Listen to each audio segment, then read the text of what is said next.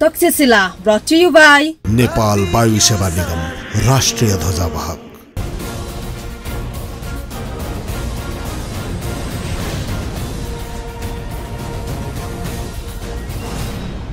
नमस्कार, तक्षशिलामा यहाँलाई हार्दिक स्वागत छ। म प्रकाश गिरी। तक्षशिलामा आज हामी कुराकानी गर्नेछौँ लेखनाथ न्यौपानेसँग। नेपाल कम्युनिस्ट पार्टी माओवादी केन्द्र उहाँको पार्टी हो। चर्चाको केन्द्रमा पनि माओवादी पार्टी, त्यो सरकारको नेतृत्व गरिरहेको दल पनि माओवादी पार्टी भएको हुनाले त्यो पार्टीको अध्यक्ष आज प्रधानमन्त्री हुनुहुन्छ र प्रधानमन्त्रीले करिब 5 घण्टासम्म संसदको रोस्टरमा उभिएर सायद यसरी कुनै प्रधानमन्त्रीहरूले जवाफ दिएका थिएनन् जस्तो लाग्छ। त्यसरी उहाँले जवाफ दिनु परेको छ। आफ्नै बोलीको फन्दामा प्रधानमन्त्री पर्नुभयो भनेर टिप्पणीहरू भइरहेका छन्। जमिनको साटाफेर गर्ने कुरा यो देशघाती कुरा हो भनेर संसदमा कुरा उठ्यो।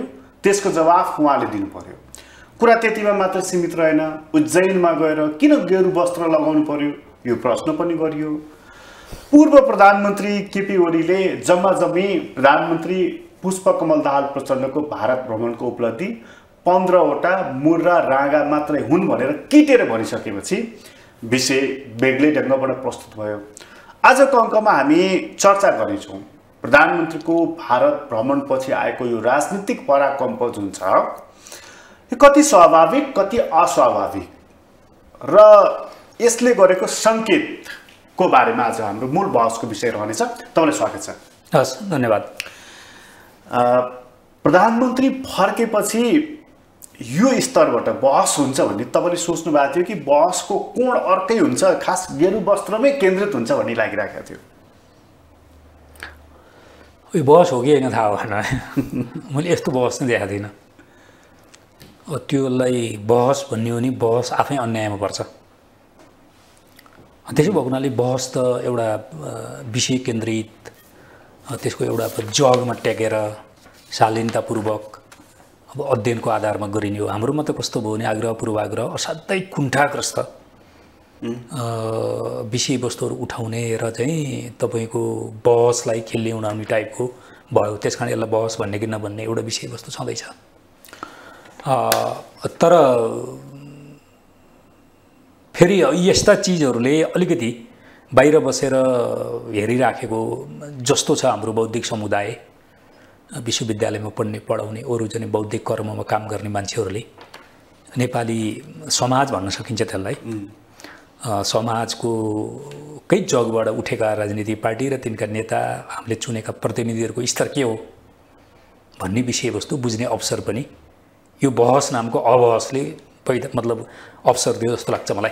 मतलब यसले समाजको स्तर पनि, समाजको बौद्धिकताको स्तर पनि, संसदको बौद्धिकताको स्तर पनि एक साथ नापिदियो पनि जाँचिदियो पनि। जाँच्यो एकदम। त्यो भएको हुनाले मान्छेले सहजतापूर्वकै बुझ्न सक्ने गरी, धारणा बनाउन सक्ने गरी सार्वजनिक हो। त्यो चाहिँ ठिकै लाग्यो मलाई।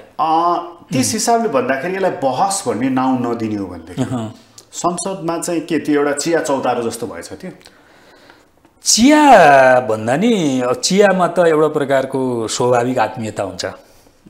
चिया पसलमा गफ गर्नेहरूको एउटा स्वाभाविक आत्मीयता हुन्छ र त्यो आत्मीयता सहितको गफ हुन्छन्। कहिलेकाहीँ अलिकति डाको स्वरले होला, त्यो अर्को कुरो भयो। कहिलेकाहीँ शालीनतापूर्वक होला, अर्को कुरो भयो। तर एउटा चाहिँ आत्मीयता हुन्छ। समस्याहरू छन् भने समस्याहरू हल गर्नका निम्ति त्यो स्तरको चाहिँ पूर्वाग्रहमा उत्रिन पर्दैन। त्यो समस्या हल गर्ने तरिकै होइन त्यो। अरूलाई न्याक्ने जसले गरे पनि मैले यसले उसले भनेको होइन, त्यो मैले ओभरअलमा भनेको एउटै विषयवस्तु, उही प्रकृतिको विषयवस्तु आफूले गर्दा त्यो 100% सही हुने, त्यही प्रकृतिको अरूले कसैले गर्यो भने त्यो चाहिँ त्यही 100% नै गलत हुने भन्ने मानसिकताबाट पनि बहस भएको मैले देखिराखेको छु। तपाईँलाई चाहिँ प्रधानमन्त्री यसरी किन घेरिनुभयो भन्ने लाग्यो त? अनि यसका केही कारण छन्।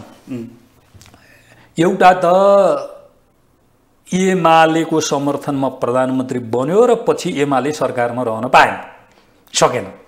मुख्य कारण यो एमालेहरूको आक्रमण जसरी भइराखेको छ असाध्यै पूर्वाग्रही ढङ्गबाट, मूलभूत रूपमा ओलीको सोच्ने तरिका त्यस्तै हो र उहाँको वरिपरिको एउटा तबका छ त्यसले पनि हुबहु त्यसै पनि सोच्छ, त्यसले घेरा हालिहाल्छ। दोस्रो चाहिँ नेपाल भारत सम्बन्ध राम्रो छैन। एउटा भारतले हामीलाई गर्ने व्यवहार राम्रो गर्दैन, अर्को नेपालका राजनीतिक पार्टी र तिनका नेताहरूले मुलुकको हितमा मुलुकको चाहिँ नि जनताहरूको हितमा काम गर्नुभन्दा उताका शासकहरूलाई रिजाउने काम विगतमा असाध्यै धेरै गरे। त्यसकारण कोही भारतको, कोही सरकार प्रमुख भारतको, कोही चाहिँ राष्ट्र प्रमुख भारतको, कोही चाहिँ विशिष्ट चाहिँ प्रतिनिधि भारतको हो नि त्यसलाई शङ्काको नजरबाट हेर्ने हाम्रो एउटा सनातनी परम्परा जस्तो भयो। त्योमा अझ कति सनातनी भयो भने प्रधानमन्त्री यहाँबाट उड्ने बित्तिकै ल अब देश बेच्न हिँड्यो एउटा मान्छे, एकदमै फर्केर आयो, कति बेचेर आइसक्यो, यसले बिताइसक्यो, भ्याइसक्यो। हिजो किनभने विगतमा बेचिएका थुप्रै हामीसँग दृष्टान्तहरू छन् नि त। अनि आज एमाले जसरी कुराकानी उठाइराखेको छ, गलत चिजलाई शालीनतापूर्वक गलत उसले भन्ने कुरो ठिक छ, त्यो जनताकै हितमा हुन्छ ल। तर एकचोटि आफूलाई पनि त विगत फर्केर हेर्नु पऱ्यो नि त, परेन? ऊ चुकेको कहाँ हो? महाकाली देखिए होइन, त्यो त नाङ्गी छ त होइन। सूर्य पश्चिमबाट उदाउँछ भन्ने हाम्रो अहिलेको चाहिँ एमालेको अध्यक्ष होइन। कति चाहिँ अब पैसा आउँछ जम्मै अब नेपालीहरूले बसी खान पाइन्छ महाकाली चाहिँ सन्धि गरेपछि भने उहाँले होइन। आज के छ हालत हेर्नुहोस् त। तर राष्ट्रवादीहरूको सूचीमा ल्यायो भने 1 नम्बरमा केपी ओलीको नाम आउँछ। त्यो नक्कली राष्ट्रवाद हो, रियल राष्ट्रवादी होइन। हिजो उहाँले संसदमा जसरी प्रधानमन्त्रीलाई प्रश्नमाथि प्रश्न उहाँले, उहाँका पार्टीका सांसदहरूले, त्यसपछि रासोपाका, राप्रपाका, नेपाल मजदुर किसान पार्टीका एकपछि अर्को प्रश्न गरिरहेका थिए। त्यति बेला तपाईँको मनमा चाहिँ के आयो? साँच्चै बुढाले केही गल्ती गरेर पो आएछन् कि क्या हो? यस्तो आएन पार्टी अध्यक्षको बारेमा? अब मलाई लाग्ने 2-3टा कुरो। एउटा कुरो त त्यसको राजनीतिक कुरो के छ भने तेस्रो दल, त्यो पनि अलि टाढाको तेस्रो दलको नेतृत्वमा सरकार छ र त्यसको एउटा चित्र हो त्यो। ठुलो दलको प्रधानमन्त्री भएको भए एकैचोटि 90-92 जना 100 जना सांसद उठ्दाखेरि अर्को रनक आउँथ्यो नि त। 32 जना छन् काङ्ग्रेस खास बोल्दैन होइन। हिजो विश्व प्रकाश बोल्नुभयो, एउटा पक्ष होला, तर खास काङ्ग्रेस बोल्दैनन् होइन। एउटा चाहिँ सानो दलको, तेस्रो दलको, अलि टाढाको तेस्रो दलको नेता प्रधानमन्त्री हुने र अरूहरू चाहिँ बाहिर हुनेको एउटा चित्र हो त्यो। बडा सकसपूर्ण हुँदो रहेछ हो। दोस्रो चाहिँ अब भारत भ्रमणमा के गर्नुभयो बाहिर आएको विषयवस्तु हेर्ने हो। भित्र अन्तर्यमा मेरो आफ्नो परराष्ट्र अध्ययन पनि होइन, त्यो प्रकारको सूचना मैले प्राप्त गर्ने कुरो पनि भएन।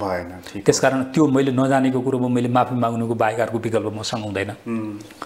देखिएका विषयवस्तुहरूमा नेपाललाई अहित हुने, अर्को पाटोमा भन्छु, तर नेपाललाई अहित हुने विषयवस्तु प्रचण्डले भारत भ्रमण गरेर आयो भन्ने चाहिँ मलाई लाग्दैन।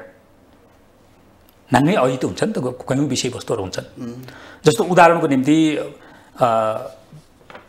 ख्याल गर्नुपर्ने र महत्त्वपूर्ण विषयवस्तु चाहिँ निर्णय भएका विषयवस्तुहरू र निर्णय स्योर हुन्छ भन्ने विषयवस्तुभन्दा बाहेक त्यस्ता आधिकारिक व्यक्तिहरूले नबोल्दा राम्रो हुन्छ भन्ने एउटा शिक्षा यो चोटि भयो जस्तो लाग्छ।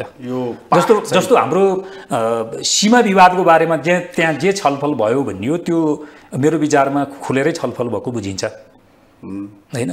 दीर्घकालीन र खासमा चाहिँ छिमेकीको सम्बन्ध कायम गर्ने हो भने दीर्घकालीन हिसाबले चाहिँ हाम्रो सीमा समस्या हल हुनुपर्छ भनेर दुईटै प्रधानमन्त्रीले बोल्ने कुरोलाई सकारात्मक लिनुपर्छ।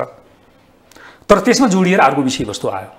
त्यसमा हाम्रो प्रधानमन्त्रीले जसरी बोल्दिनु भयो नि कि जमिनको साटाफेर गर्न, त्यो चाहिँ उहाँले हतार गर्नुभयो, बोल्नु जरुरी थियो। त्यो हतार गर्नुभयो। मैले फेरि भनिराखेको छु, त्यो विषयवस्तुहरू दुनियाँका धेरै देशहरूले प्रयोग गरेका छन्।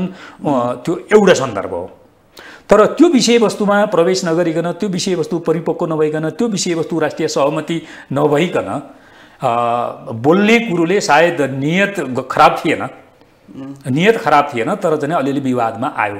यद्यपि दुनियाँमा यी मोडालिटीहरू पनि छन् भनेर सन्दर्भ उकियो भनेर बोलेको मात्रै थाहा भएको छु है मैले। तपाईँले जति प्रचण्डलाई बुझ्नुहुन्छ, प्रचण्डको माइन्डलाई तपाईँ जति रिड गर्न सक्नुहुन्छ, प्रचण्डले कुन मानसिकताले अथवा कुन भावले त्यो जमिनको साटाफेर गर्न सकिन्छ भन्ने कुरा पब्लिकली भक्क बोल्नुभयो होला त? थाहा छैन मलाई। सायद उहाँले यो अन्तर्राष्ट्रिय नजिरहरू पनि पढ्नुभएको थियो, पढ्नुहुन्छ नै, पढ्नुभएको छ। त्यसले कहीँ न कहीँ काम गरे होला। दोस्रो, हाम्रोमा अलिअलि बहस चलिराखेको छ, समुद्रसँगको हाम्रो पहुँच विस्तार भयो भने भन्ने विषयवस्तु पनि सायद कहीँ न कहीँ क्लिक गरे होला। तर जे भए पनि त्यसमा एउटा मनोभावना यो हुनसक्छ कि समाधानको एउटा सूत्र मैले लिएर आएँ, म चाहिँ नि त्यस्तो समाधानको सूत्र निकाल्न सक्ने मान्छे हुँ, म अब्बल मान्छे हुँ भनेर चाहिँ प्रस्तुत गर्नको लागि अलिकति म सुपर स्मार्ट मान्छे हुँ भन्ने देखाउनको लागि त्यो कुरो त यस्तो हुन्थ्यो। हाम्रो प्रधानमन्त्रीले होइन त्यो कुरो भारतीय प्रधानमन्त्रीले बोलेको भए त्यो सन्देश हुन्थ्यो होइन। भारतीय प्रधानमन्त्रीले यही प्रचण्डले बोलेको भनिएको कुरो बोलेको भए, किनभने हाम्रै प्रधानमन्त्री भारतको बढाउन जानु हो, त्यही सन्दर्भमा त्यो विषयवस्तु उठेको, तर भारतको प्रधानमन्त्रीले बोलेको भए तपाईँले भनेको जस्तो चाहिँ नि सुपर स्मार्ट हुने कुरोदेखि लिएर जस लिने कुरो त भइहाल्थ्यो। भारतीय प्रधानमन्त्रीले कुनै ढङ्गबाट प्रत्यक्ष अप्रत्यक्ष वा भारतीय कुनै पनि संवादमा रहँदाखेरि कुनै पनि एउटा निकायको मान्छेले प्रधानमन्त्रीलाई, हाम्रो प्रधानमन्त्रीलाई जमिनको साटा फेरि पनि एउटा सूत्र हो नि प्रचण्डजी भनेर कतै भनेर उहाँले एकचोटि ट्रायल हानौँ न त, मिडिया ट्रायल गरौँ, पब्लिकलाई ट्रायल गरौँ, के हुँदो रहेछ, प्रतिक्रिया के आउँदो रहेछ, यस्तो गर्नुभयो त उहाँले। भारतको प्रधानमन्त्रीले त्यसरी गरेको मलाई थाहा छैन अरू विषयमा पनि होइन। यद्यपि उहाँ अलि बढी स्टन्टबाजी गर्ने प्रधानमन्त्री चाहिँ हो होइन, त्यो चाहिँ बुझिन्छ उहाँका अरूले। तर सीमाको सन्दर्भमा नेपालसँग मात्र होइन, भारतको त छिमेकी सबैसँग सीमा समस्या छन्। चीनसँग छ, होइन चीनसँग छ, पाकिस्तानसँग छ, तपाईँ श्रीलङ्का छ, सबै देशसँग छ, बर्मासँग छ होइन। तपाईँको सबै देशसँग भारतको चाहिँ सीमा समस्या छ। ठुला देशहरूले साना छिमेकी देशहरूसँगको सीमा समस्या संसारभरिको चाहिँ एउटा समस्या छ, हाम्रो यो वरिपरिको मात्रै होइन।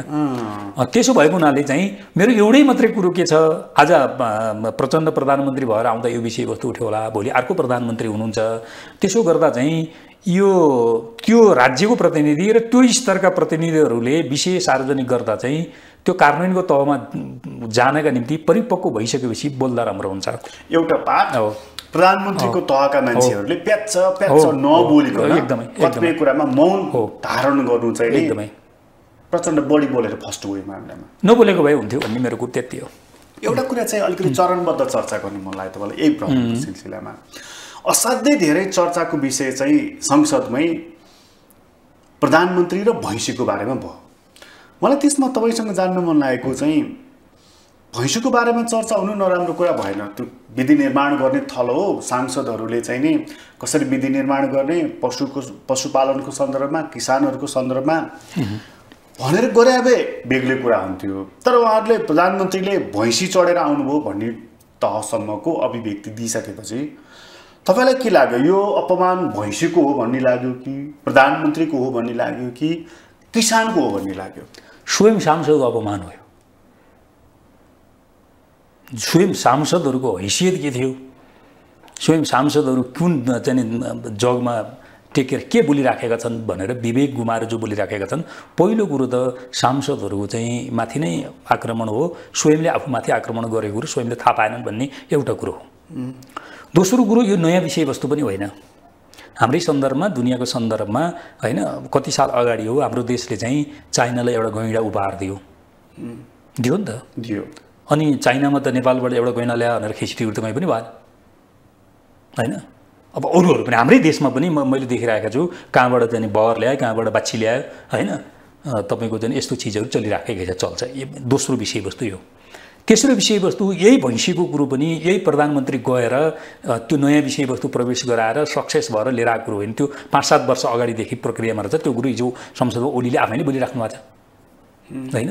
प्रधानमन्त्री गएको बेलामा त्यो कुरोलाई पनि एउटा विषय हो भनेर चाहिँ जोडिएको विषयवस्तु होला, नत्र यही सरकार बनेपछि या प्रधानमन्त्रीको चाहिँ भ्रमणसँगै पहलबाट भैँसी आएको त होइन। तर खिचडीहरू भएको चाहिँ मैले के पाएँ भने भैँसी वा राँगो, यो पनि क्लियर छैन। फेरि राँगो ल्याउनु लाग्यो कि भैँसी ल्याउनु लाग्यो, सबै प्रश्न छैन। राँगो रहेछ प्रधानमन्त्रीले चाहिँ भनेपछि अब राँगो मान्नु पर्यो। 15वटा राँगोको लागि एउटा राज्यले यसरी दाँत देखाउनु पर्थ्यो त? प्रश्न चाहिँ त्यहाँ छ फेरि कि त्यसो भए किनेर लिएर आयो भयो त भैँसी फिर्ता गर्दैन होइन। अनि किनेर लिएर आयो भयो त। सांसदहरू हामी तलब कम खान्छौँ, हामी चाहिँ भत्ता कम खान्छौँ होइन। हामी घर भागाहरूले पनि घर भाडा ल्याएको छौँ, त्यो अब लिँदैनौँ होइन। बरु किनेर लिएर आउँ, हाम्रो स्वाभिमान बच्छ, अनि यसरी मागेर चाहिँ नखाउँ भनेर भन्नु भैँसीको मात्रै कुरो होइन। भारतले चाहिँ तपाईँको भरे चाहिँ गहुँको पिठो पठाइदिनु भने हाम्रा कसैका भान्सामा रोटी पाक्दैन। आजको स्थिति हो नि। अघिल्लो चाहिँ 2 महिना अगाडि भारतले चाहिँ गहुँ केही दिन चाहिँ तपाईँको चाहिँ निर्यात रोक्दाखेरि हाम्रो यहाँ पिठोको मूल्य कति आकाशियो होइन त्यसरी चाहिँ सल्लाह गरौँ ल उत्पादनको नीति बनाऊ आर्थिक नीति बनाऊ श्रमको नीति बनाऊ सांसदहरूले त्यसलाई कार्यान्वयन गरौँ भैँसी हामी आफै चाहिँ नस्ल उत्पादन गर्छौँ हामीसँग विश्वविद्यालय छ कृषिको विश्वविद्यालय छ त्यसले काम गर्छ अनि हामी चाहिँ के गर्छौँ भने सांसदहरू चाहिँ कृषि विश्वविद्यालयको एफिलिएसन बान्नका निम्ति चाहिँ फाइल बोकेर हिँड्छौँ होइन अनि तपाईँको चाहिँ कृषिको चाहिँ जमिन तपाईँको क्रिकेट मैदान बनाउनका निम्ति मर्यादा गर्छौँ अनि हाम्रो यहाँ कृषिमा केही पनि काम हुँदैन सबै हामी परनिर्भर छौँ पिठो लिएर आउँछौँ भनेपछि भैँसी पनि लिएर आयो नयाँ कुरो भयो त सबै कुरो आत्मनिर्भर छ अनि भैँसी चाहिँ आत्मनिर्भर बनाउन खोजेन प्रधानमन्त्रीले भनेर आक्रमण गरेको भए ल सही नै मानिन्थ्यो सही नै मानिन्थ्यो कुरो त त्यसो होइन हाम्रो देशको त हालत खराब छ सांसदले किन यसरी खिचिट्युटी गरे त यो भैँसीको बारेमा मलाई अचम्म लागिरहेको छ अनि त्यो त हाम्रो पूर्वाग्रहको राजनीति हो किनभने मैले भनिसकेँ तपाईँलाई एमाले म खुलेर भन्छु एमालेलाई सरकारमा जान नपाउनु भएको जस्तो पीडा त्यो आगोले पोलेको जलन त के जलन होला र त्यति जलन छ अर्को पार्टी छ नयाँ उदाको चाहिँ पार्टी छ एउटा घन्टी पार्टी त्यो पार्टी सबभन्दा बढी चाहिँ तपाईँको चाहिँ दौडेर गएर चाहिँ त्यो कुर्सीमा कहिले थ्याच्च बस्न पाइहाल्ला भन्ने उसको चाहिँ मनोदशा त्यस्तो छ त्यो बस्न नपाएकोमा त्यो छटपट्टि छ उसलाई होइन जुन मान्छेले चाहिँ भैँसीको कुराकानी चाहिँ चढेर आयो भने छ त्यसको नैतिक चाहिँ धरातलले फर्केर एकचोटि हेर्नुहोस् त शिक्षा सेवी हुन् नि उनी हेर्नुहोस् त आफूलाई हेर्नु पर्दैन पछाडि फर्केर त्यो अनैतिकताको चाहिँ भारी बोकेर हिँडेका चाहिँ मान्छेहरू जुनसुकै क्षेत्रका हुन् नैतिकताको कुराकानी उठाउने नैतिक धरातल हुँदैन कुरो क्लियर छ नि तर पूर्वाग्रहको राजनीति नगर्नुहोस् भन्ने मात्रै हुन्छ मेरो अरू कुरो त के हुन्छ यो सब जोडिएको सत्ताको चाहिँ एकदमै त्यो न्यानोपनबाट हिजो ओलीले भन्दै थिए त्यही कुरो जोडेर भन्दै थिए हामीलाई पनि चाख्नुभयो राख्नु भएन ऊ त्यो रविलाई पनि चाख्नुभयो राप्रपालाई पनि चाख्नुभयो त्यहाँ कसैलाई दिनु भएन स्थान दिएको भए नि हुन्थ्यो भन्ने टाइपको थियो कुरो त्यति हो यो प्रधानमन्त्री गेरु वस्त्रको चर्चा पनि बाक्लै भयो होइन प्रधानमन्त्री अब गेरु वस्त्रै लगाएर हिँड्छन् यहाँ एउटा चर्चा के छ भने यो ठुला पार्टी पुराना नेता यिनीहरूबाट सम्भव छैन यो एउटा न्यारेटिभ्स पनि त बनिरहेको छ नि त्यही बेलामा हाम्रो प्रधानमन्त्री चाहिँ नि उज्जैनमा जानुभयो उहाँले गेरु वस्त्र लाउनुभयो रुद्राक्ष लाउनुभयो निधारमा चाहिँ चन्दन लगाएको पनि देखियो पूजा गरेको पनि देखियो यो सब भइसकेपछि चाहिँ नि अब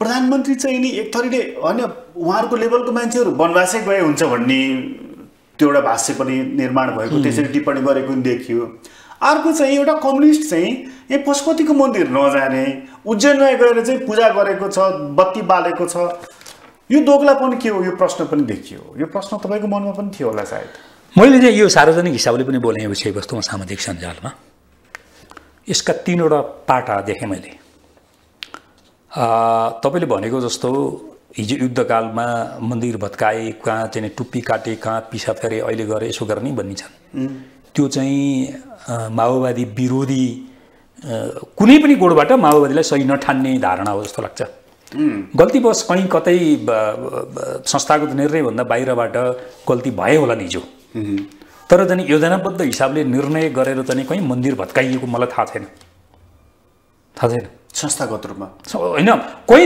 सामान्य चाहिँ दुर्घटना हुने त्यो चाहिँ संस्थागत निर्णयभन्दा बाहिरबाट चाहिँ त्रुटि हुने सामान्य जीवनमा पनि हुन्छ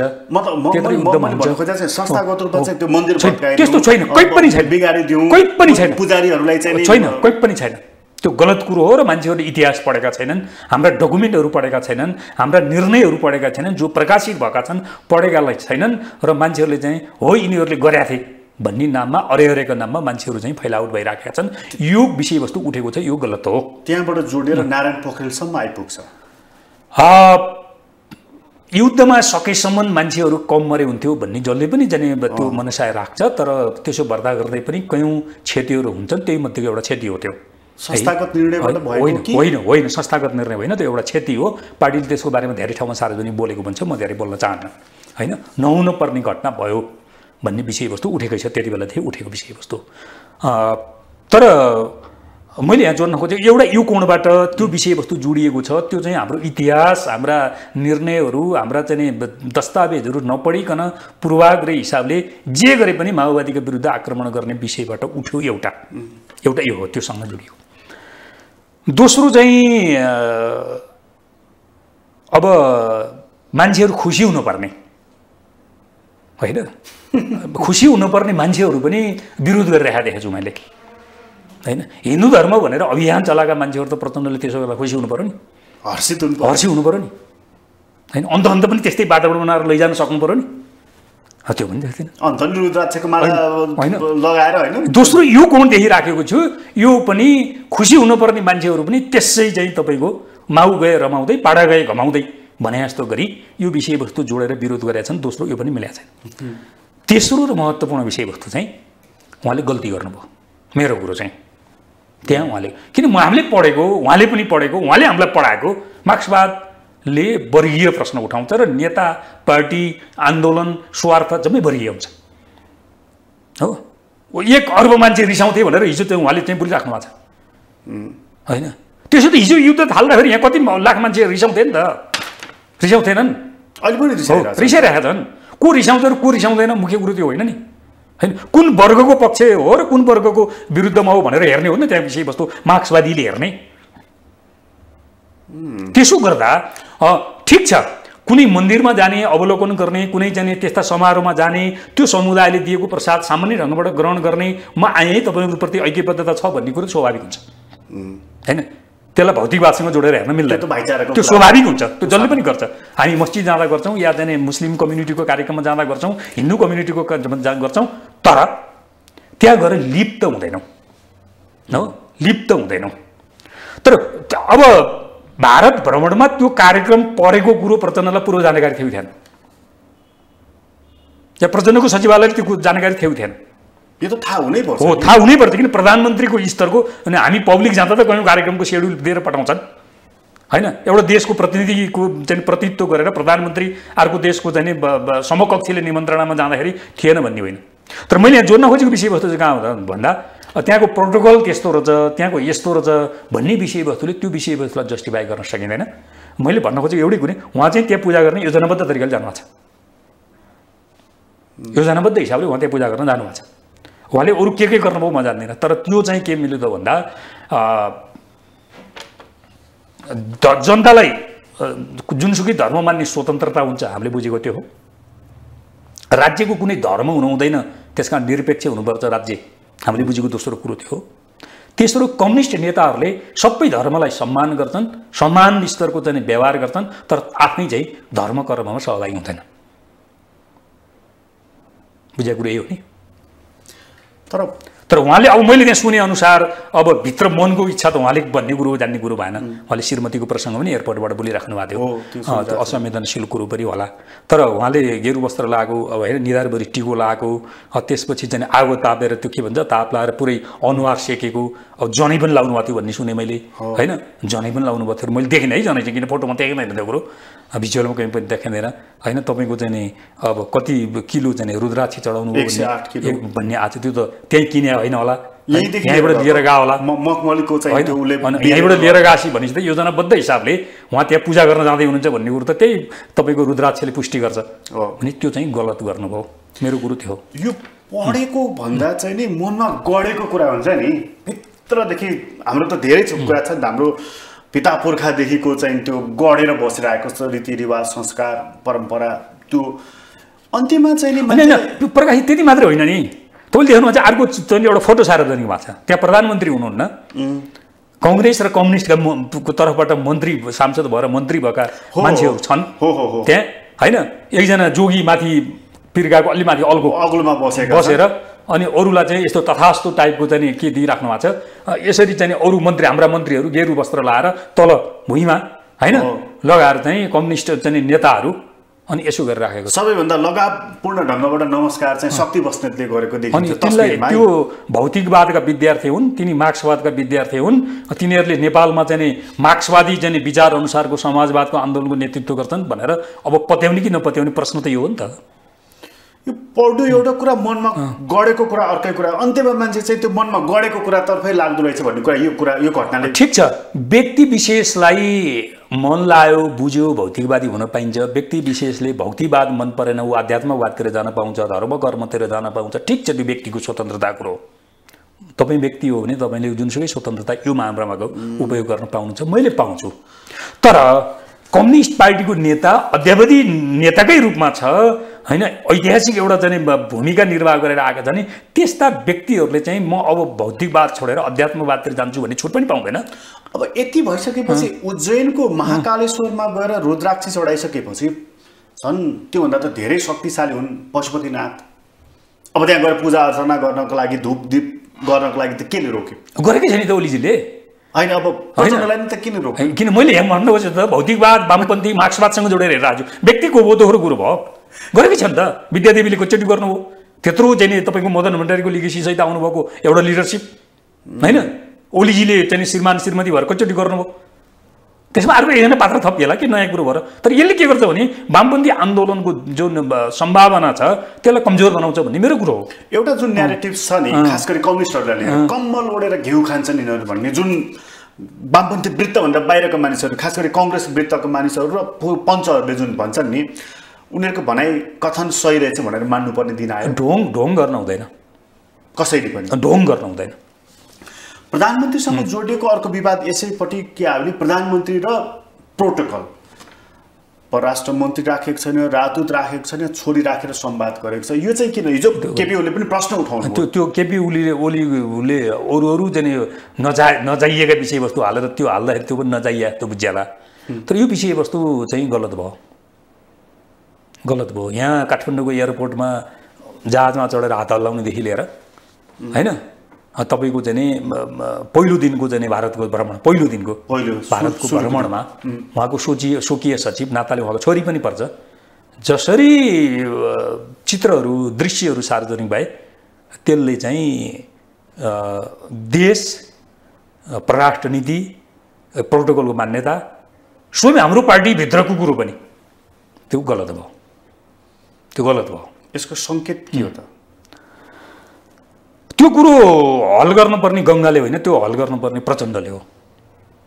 प्रचण्डलाई छोरीप्रतिको मोह किनभने यो हल चाहिँ गङ्गाले गरेर हल हुने विषयवस्तु होइन नि त होइन। यो विषयवस्तु हल प्रचण्डले गरेर हुने हो। तिमी चाहिँ यो ठाउँमा बसेर यो स्तरमा काम गर भनेर उहाँले भन्न सक्नु पर्थ्यो। उहाँले भन्नु भएन होइन। त्यसो भएको हुनाले त्यसले सङ्केत राम्रो गरेन सन्देश राम्रो गरेन होइन। त्यसले आन्दोलनबाट आएका मान्छेहरूले आन्दोलनलाई नेतृत्वलाई जसरी बुझेका छन् त्यो बुझाइमा चाहिँ के आउँछ भन्दा अलिकति चाहिँ कमजोरपना आउँछ जसले स्वयं प्रचण्डलाई पनि असर गर्छ स्वयं पार्टीलाई पनि असर गर्छ। यस्तो काम गरेर हुँदैन। क्षति गरे हुँदैन। हामी हो सबभन्दा पहिला हामीले बोलेको हो नि पार्टीभित्र थुप्रै योग्य मान्छेहरू बाहिर हुँदै होइन उहाँले चाहिँ छोरी र ज्वाइँको नाम चाहिँ सबभन्दा पहिला पढ्नुभयो केन्द्रीय समितिको नाम भनेर उहाँले प्रतिवाद गर्यो। उहाँ ब्याक हुनुभयो। तर पछि उहाँले फेरि चाहिँ सर्कुलरमा हालेर पठाउनु भएछ होइन। त्यसो हुनाले देशको प्रतिनिधि भएर जाँदा एउटा स्वकीय सचिवको हैसियत के हुन्छ? प्रधानमन्त्री देशको प्रतिनिधित्व गरेर अर्को देशको समकक्षीको निमन्त्रणमा जाँदाखेरि आफूसँग भएको प्रमुख स्वकीय सचिव पनि होइन होइन। एउटा स्वकीय सचिवको स्तर के हुन्छ त्यति मात्रै कायम हुनुपर्छ। त्यहाँभन्दा दोहोरो तेह्रो हुनु हुँदैन। कुरो स्पष्ट छ। कम्तीमा पनि उहाँसँग प्रमुख राजनीतिक सल्लाहकार पनि हुनुहुन्थ्यो हरगोल गजरेल त्यही भिजिटमा। तर उहाँ देखिनु भएन भेटिनु भएन तस्बिरमा। परराष्ट्र मन्त्री राजदूत त दूर की बात। अब मैले यो अरू धेरै कुरो म जान्दिनँ। प्रधानमन्त्रीलाई बिस्तारै प्रचण्डजीलाई बिस्तारै जुन अरू नेताहरूले गिरिजाप्रसाद कोइरालालाई आरोप लाग्यो पुत्री मोहको आरोप उहाँलाई लाग्यो अन्य नेताहरूलाई प्रचण्ड पनि त्यही घेरामा परिसक्नुभयो त्यसपछि। त्यो उहाँले भन्नुपर्छ। अब हामीले चाहिँ आन्तरिक फोरमहरूमा केही विषयवस्तु यो बारेमा उठाएकै छौँ तर व्यवहारले देखाएन होइन। तर जे चित्र देखियो भारत भ्रमणमा काठमाडौँको एयरपोर्टदेखि पहिलो दिनको भ्रमणमा जे चित्र र दृश्य देख्यो त्यो गलत भयो भन्ने कुरो प्रश्न छ। यो सचिने ठाउँ कहीँ छ? सजिने ठाउँ दुई तिनवटा कोणबाट सजिनु। एउटा कानुनी हिसाबले सजाउनु पर्छ राज्य तहबाट सजाउनु पर्ने एउटा भाग त्यहाँ होला। दोस्रो पार्टीको तर्फबाट टिकट लिएर चुनाव लडेर प्रधानमन्त्री भएको हुनाले पार्टीको तहमा छलफल गर्नुपर्छ होइन। अर्को तेस्रो कुरो चाहिँ पब्लिकली पनि यस्ता विषयवस्तु बहस गर्नुपर्छ। त्यो भ्रमणमा गएका हुनु त अब अलिकति ढिला पनि भइसकेका छ। तर एउटा रोचक चाहिँ अब जस्तै यसैसँग जोडेको एउटा सानो प्रश्न मात्रै कि मन्त्रीहरू चाहिँ बेकामै भएर हिँडिरहेको होइन। उनीहरू वार्तामा पनि देखिँदैनन् भेटघाटमा पनि देखिँदैनन्। उनीहरू सक्रिय रूपमा देखिएको चाहिँ अघि तपाईँले भनेको एकजना पण्डितजी छन् पण्डितजीलाई नमस्कार गरेर बसेका अरू साना पण्डितजीहरू छन् जो हाम्रा मन्त्रीहरू थिए। त्यसबाहेक अन्यत्र अत्यन्त सक्रियतापूर्वक मन्त्रीजीहरू बसेको डायलगमा बसेको उनीहरूको सहभागिता देखिँदैन। देखिन्छ गङ्गा दाहाल मात्रै। यो अलिकति कूटनीतिक रूपमा चाहिँ छत्ताछुल्लो अलिकति लथालिङ्गै पाराको भयो यसपटकको भ्रमण भनेर यसकारण पनि भनिँदैछ। मैले अलिअलि टिप्पणीहरू पढेँ, यो भावसहितका अरू थुप्रै टिप्पणीहरू थिए। समग्र भ्रमणको सेड्युलमा भ्रमण दलका सबै सदस्यहरूको आफ्नो तहको भूमिका चाहिँ अलिकति व्यवस्थित थिएन। त्यसकारण यो भ्रमण आफैमा अलिकति परिपक्व अध्ययन र योजना नगरिकन गरिएछ कि भन्ने आशयका चाहिँ समाचारहरू टिप्पणीहरू पढिएकै थियो। मैले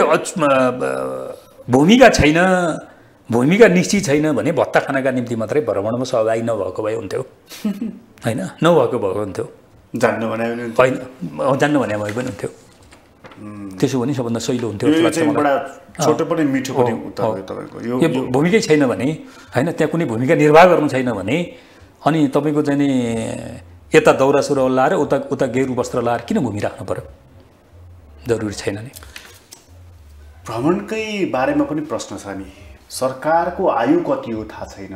कम्तीमा 9 महिने 1 वर्ष 1.5 वर्ष सरकारले भारत भ्रमण गरेर उपलब्धि के हासिल गर्ने हो? खास गरी अब 9 वर्ष भइसक्यो मोदी भारतमा प्रधानमन्त्री भएको, अझै 1 वर्ष छ उनको कार्यकाल। अब चुनावमा उठ्लान् नउठ्लान् उनको कुरा, तर उनको 9 वर्षको बिचमा नेपालबाट झन्डै 7-8 वटा प्रधानमन्त्रीलाई उनले स्वागत गरिसकेका छन् दिल्लीमा। भन्दा त्यो स्तरबाट गएको प्रधानमन्त्रीसँग के नैतिक पुँजी हुन्छ, के बल हुन्छ, के क्षमता हुन्छ र सम्झौता गर्ने मोदीले? यो प्रश्नबाट, यो कोणबाट छलफल गर्ने हो भनेदेखि अहिले हाम्रो प्रधानमन्त्रीको भारत भ्रमण जरुरी थियो र? अब नेपालमा प्रधानमन्त्री भइसकेपछि भारत भ्रमण गरिएन भने त्यो कार्यकाल खास गणना हुँदैन भन्ने छ नि त। हाम्रो ऐतिहासिक विकासक्रम त्यस्तो छ।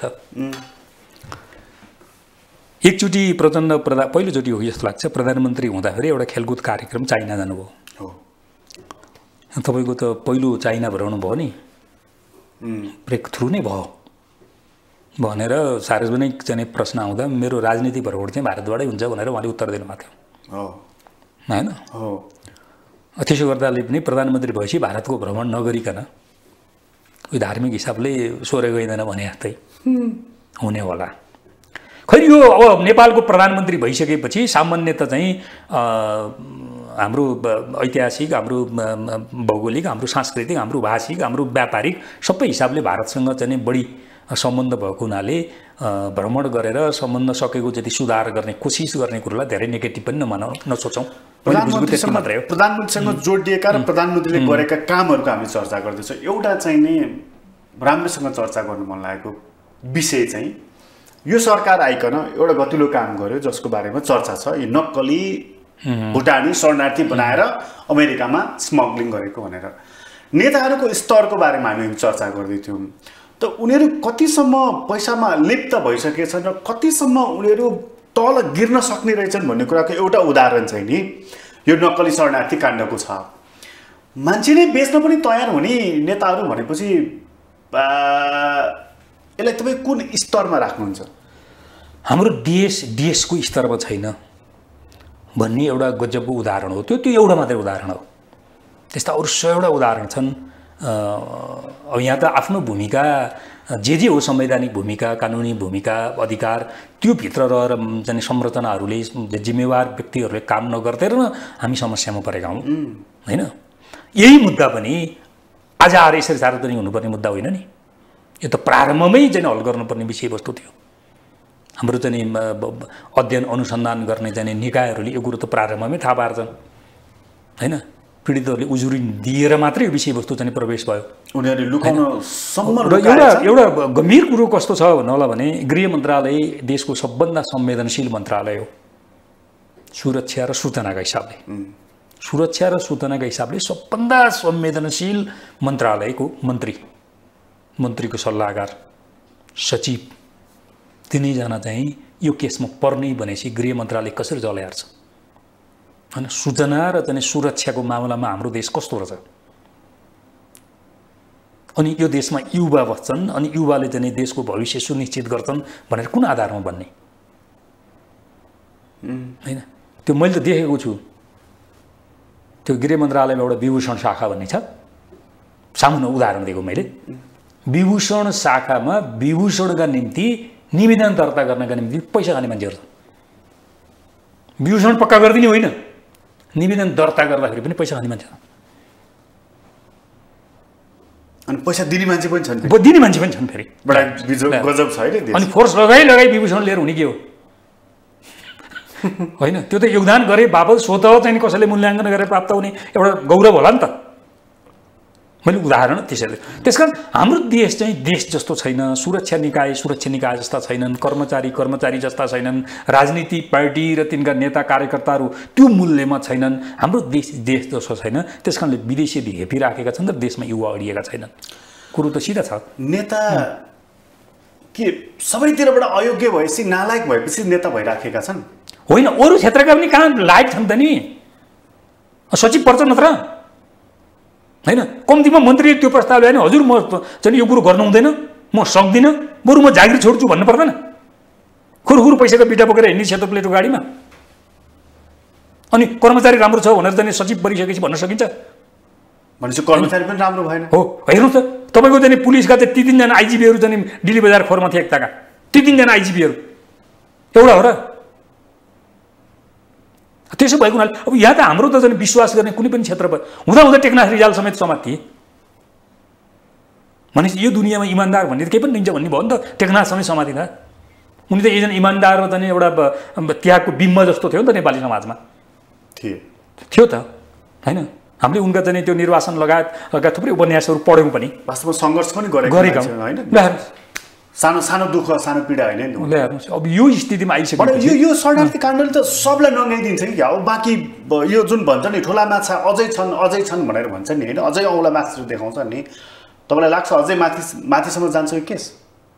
सम्मलग्न त माथिसम्म छ। अब यो केस हामीभन्दा अगाडि जाँदैन भन्ने बुझाएको मैले। किनभने म तपाईँलाई एउटा सङ्केत गर्छु, त्यो सङ्केतले कति क्षितिज खोल्छ भोलिको कुरो भयो। केन्द्रीय भर्खरै सम्पन्न यो होइन, अलिकति अगाडि सम्पन्न केन्द्रीय समितिको मिटिङमा एमालेको केन्द्रीय समितिको मिटिङमा खड्ग ओलीले धर्मनिरपेक्षता संहिता र गणतन्त्रको विरुद्धमा बोल्यो भने एमाले आफ्ना नेता कार्यकर्तालाई कारबाही गर्छ भनेर बोले। ओलीले त्यो विषयवस्तु के का निम्ति बोले? किन उनी त धर्मनिरपेक्षताका विरोधी पात्र हुन् नि, नेतृत्व हुन् नि। अथवा भनौँ न त्यसप्रति मोह भएका मान्छे? मोह होइन, विरुद्धमै हो नि। विरुद्धमै हो नि होइन? तपाईँको चाहिँ पशुपतिमा चाहिँ जलरी लगाउने लिएर चाहिँ तपाईँको चाहिँ उहाँ नक्कली अयोध्या बनाएर चाहिँ रामको रथयात्रा गर्नेसम्मको नेतृत्व गर्ने मान्छे त्यसको विरुद्ध होइन भनेर चाहिँ भन्न मिल्दैन होइन? उनले त्यो कुरो केन्द्रीय समितिको मिटिङमा आफ्नो चाहिँ सदस्यहरूलाई रुलिङ गरेका छन्, नबोल भनेर। होइन, अब नबोल, यसको बारेमा बोल्ने होइन। अब हामी एकदम मैले साङ्केतिक हिसाबले यति भने मैले बुझेको माथिसम्मका मान्छेहरू तानिन्छन्, तर यो मुद्दा अब अगाडि यहाँभन्दा अगाडि जाँदैन। सबभन्दा क्लाइमेक्समा टोपबहादुर बालखिन खाँड सम्बन्ध मात्रै हो भन्ने मैले बुझेको अहिलेसम्मको कुरो त्यो छ।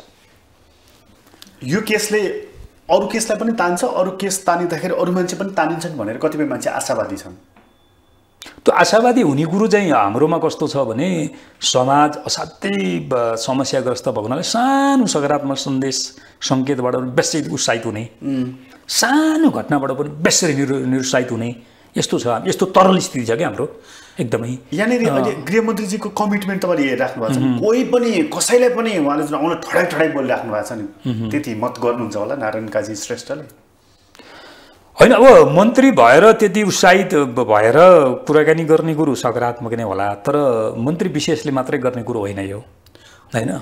अब यो त कस्तो हुन्छ नि, समग्र हाम्रो संरचनाहरू, हाम्रा चाहिँ विभिन्न संवैधानिक निकायहरू होइन, अब तपाईँको चाहिँ थुप्रैको चाहिँ योगमा आउने विषयवस्तु, त्यसको चाहिँ लिडरको गृहमन्त्री हो कि होइन, विभागीय मन्त्रालयको हिसाबले हुँदाहुँदै पनि समग्र हो कि होइन भन्ने विषयवस्तु आउला। तर उहाँले चाहिँ यो लगायतका अरू विषयवस्तुहरूलाई हामी सम्झौता गर्दैनौँ भनेर प्रतिबद्धता जाहेर गर्ने कुरो सकारात्मक कुरो नै मान्नु पर्ला होइन? यसले मानिसमा एउटा उत्साह चाहिँ ल्याएको छ। सकारात्मक माथिल्लो तहमा सिन्डिकेट छ, उनीहरूले चाहिँ यसलाई सेटिङ गरेका छन् भन्ने मेसेज पनि राम्रैसँग गएको छ। फेरि होइन, कुरो त यस्तो छ, अब हाम्रोमा कस्तो छ भने अघिल्लोचोटि बादल गृहमन्त्री हुँदा यद्यपि बादल गृहमन्त्री के हरिविजोग तालबाट भएछन् जस्तो लाग्छ मलाई आज हेर्दा के त्यो हरिविजोग तालबाट पनि मन्त्री भएर खाइराख्न सकिँदो रहेछ पाइँदो रहेछ उहाँको सल्लाहकार आज सबभन्दा धेरै पैसा खाने सूचीमा परेर चाहिँ हिरासतमा छ उहाँको छोरो फरार छ हो उहाँ गृहमन्त्री हुँदाको कुरो हो नि त यो हैन तर यो एउटा बाटो हो अर्को चाहिँ उहाँले त्यो गृहमन्त्री भइसकेपछि केही स्टेपहरू लिनुभएको थियो त्यति बेला यो गाडीहरूको सिन्डिकेटदेखि लिएर ठेकदारहरूको काम कुरोदेखि लिएर सुन तस्करहरूदेखि लिएर अरू थुप्रै विषयवस्तुहरू थिए गृहमन्त्रीले त्यो स्टेपहरू लिँदै गर्दाखेरि गृहमन्त्रीभन्दा माथिका नेताहरू प्रधानमन्त्री हुने भए पार्टीका नेताहरू हुने भए उहाँहरू चाहिँ सशङ्कित भएर गृहमन्त्री फेर्नुपर्छ कि भन्ने तहमा छलफल भएको पनि मैले बुझेको थिएँ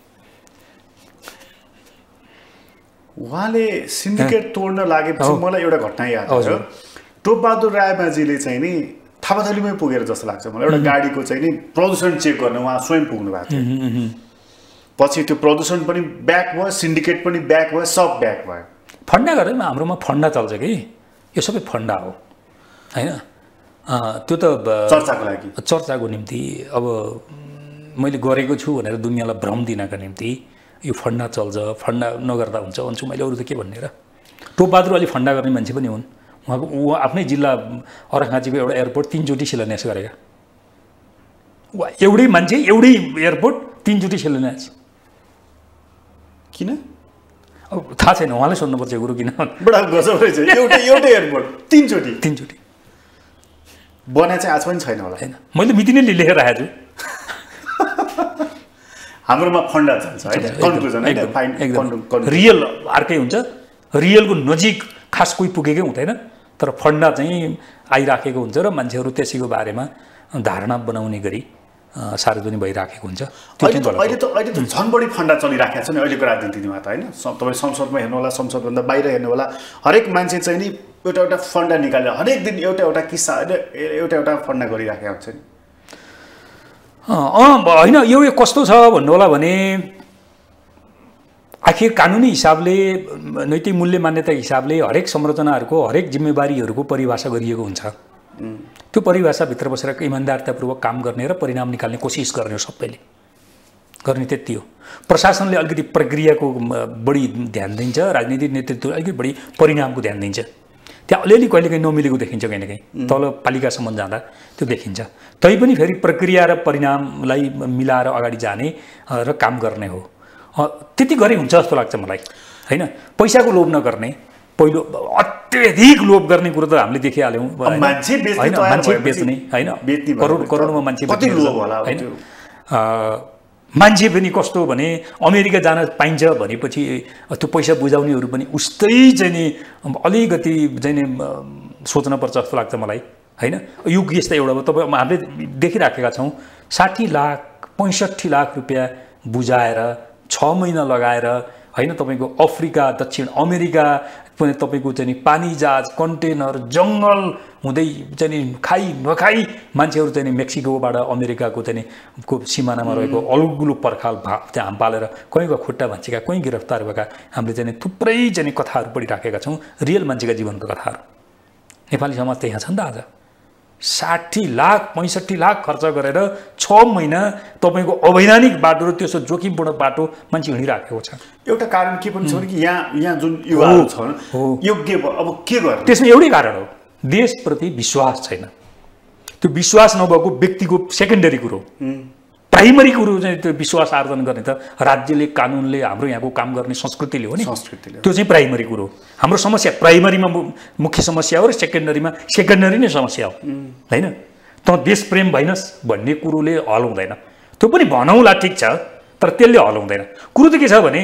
योग्यता पुगेको एउटा युवा म प्रक्रियामा प्रवेश गर्छु प्रक्रिया चाहिँ फियर गर्दिनुस् म सक्षम भएँ मेरो योग्यताले काम गर्यो भन्छु र म खुरुखुरु काम गर्छु म असक्षम भयो भने मेरो योग्यता पुगेन छ भनेर फेरि फर्केर आएर म योग्यता पुर्याउनका निम्ति फेरि पनि काम गर्छु तर एउटा जाने तपाईको जाने त्यो योग्यता जाँच गर्ने जो माध्यम हो त्यसलाई चाहिँ फियर बनाइदिनुस् भनेर माग गरेको न छ चाहिएको यति हो यति हुने हो भने यो धेरै समस्या हामीले हल गर्न सक्छौँ। तर यति काम पनि तर के हुन्छ भने अयोग्यहरू पैसा र पावरको भरमा योग्य हुन्छन्।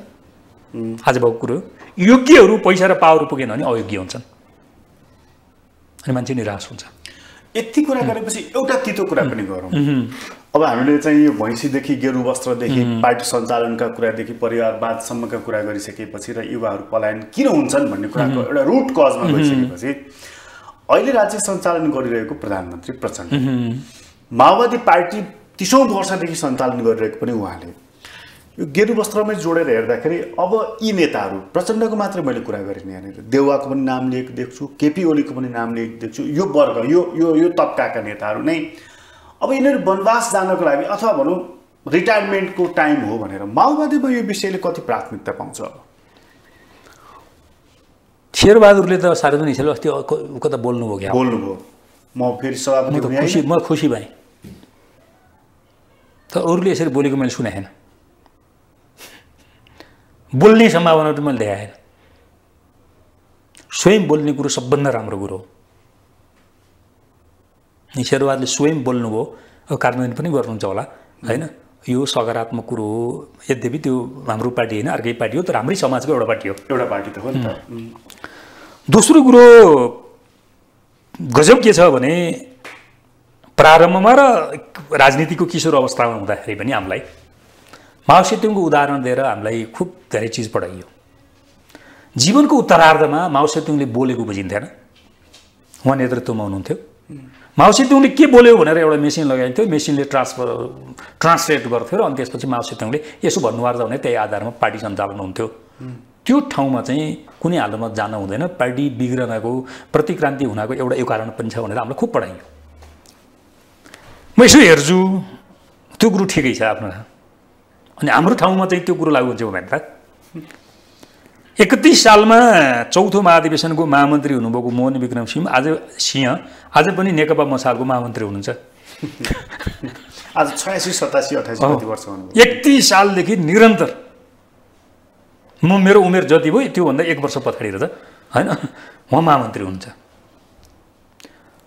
46 सालबाट निरन्तर प्रचण्ड पार्टी प्रमुख हुनुहुन्छ।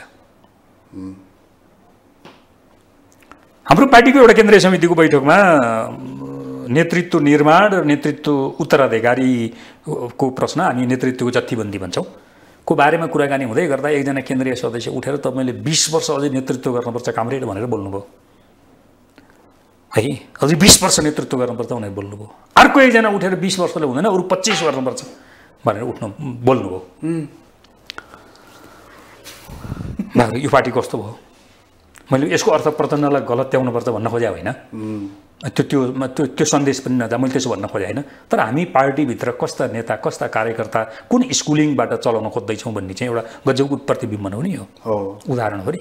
त्यही गेरु वस्त्रकै कुराकानी गर्ने हो भने प्रचण्डलाई बचाउनुपर्छ भन्ने नाममा तपाईँको जाने मार्क्सवाद विरोधी, भौतिकवाद विरोधी तपाईँको जाने विषयवस्तुहरूमा पनि पुरै चाहिँ परिचालित छन् साथीहरू। यसले के गर्छ भने पार्टी बन्दैन, आन्दोलन बन्दैन, यो आन्दोलन अगाडि जाँदैन। तत्काल पिसाबको न्यानो होला, तत्काल प्रचण्डलाई चाहिँ हामीले बचाउ गरेका छौँ भनेर प्रचण्डले चाहिँ थ्याङ्क यू पनि भन्लान् ती कार्यकर्ताहरूलाई, तर आन्दोलन जाँदैन अगाडि यसरी होइन। यसरी चाहिँ पार्टी बन्दैन। यसरी चाहिँ पार्टी हामी जसरी ओह्रालो लाग्यो, खुम्चियो, हाम्रो लोकप्रियता घट्यो भनेका छौँ, त्यो अरू अझ घट्छ। त्यो कार्यकर्ता भनेको चाहिँ सबभन्दा पहिला अध्ययन गर्ने, अध्ययनको आधारमा दृष्टिकोण बनाउने, दृष्टिकोणले सही र गलतको चाहिँ एउटा पहिचान गर्न सक्ने हो दृष्टिकोण भनेको। आज दृष्टिकोणमै समस्या भयो नि त। जब आन्दोलनमा लागेका नेता कार्यकर्ताहरूको दृष्टिकोणमै समस्या छ भनेपछि त्यस्ता नेता कार्यकर्ताले नेतृत्व गरेको पार्टी, त्यस्तो नेतृत्व गरेको आन्दोलन, त्यस्तो चाहिँ नेतृत्वले चाहिँ नेतृत्व गरेको सरकारले कुनै प्रकारको योगदान गर्न सक्दैन। त्यो औपचारिकताको सीमित हुन्छ, त्यो सिर्फ वेतनका लागि हुन्छ, रिजल्ट आउँदैन, सम्भव छैन। तपाईँले रमाइलो गर्नु सक्नुहुन्छ। त्यसकारण पार्टीभित्र, पार्टी भनेको चाहिँ मैले माओवादीको मात्रै कुराकानी गरेँ होइन, हाम्रोमा चाहिँ सबभन्दा समस्या के भयो भने यति ठुलो जनमत छ लेफ्टहरूलाई माया गर्ने, यति ठुलो, तर त्यसले केन्द्र पाएन। त्यो जनमतले खास लेफ्ट केन्द्र पाएन। आजको नेपाली समाजको एउटा दुःखद पक्ष यो। आज हामीलाई एउटा रियल चाहिँ लेफ्टको केन्द्र चाहिएको छ।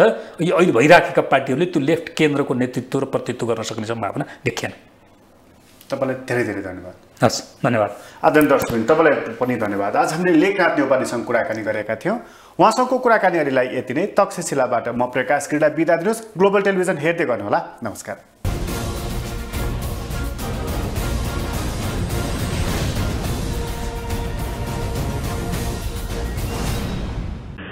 यही पहिचान यो देशको, यही आयाम यो राष्ट्रको, संवाहक हो यो शान्तिको, चिनारी हो यो नेपालीको, पाइला उन्नतिको, गर्व यो देशको, गौरव नेपालीको, प्रतीक यो शान्तिको। नेपाल वायु सेवा निगम राष्ट्रिय ध्वजावाहक।